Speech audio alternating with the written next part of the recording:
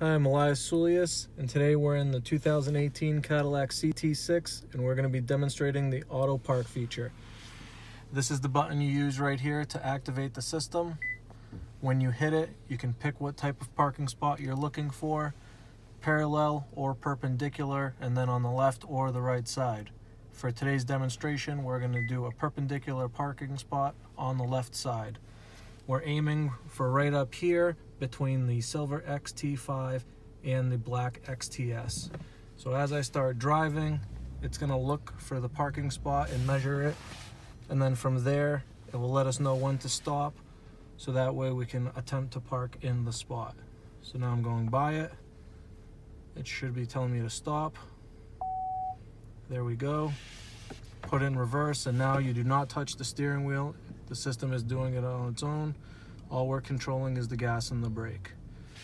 The blue meter right here, the arrow starts filling up. That lets you know how close you are to your next move. Stop, put it in drive, and it will straighten itself back out. I accelerate. Now it will have me move back.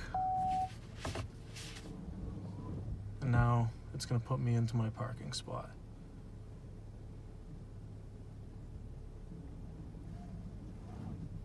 All we do is control the brake, make sure it doesn't go in too quick.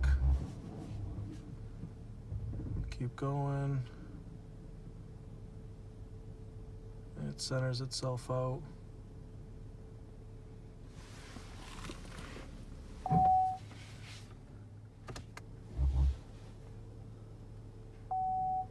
And then we're done. We stop, we shift to park. That's how you park your brand new CT6 by itself. If you liked it, please share it and like the video for more. Thank you.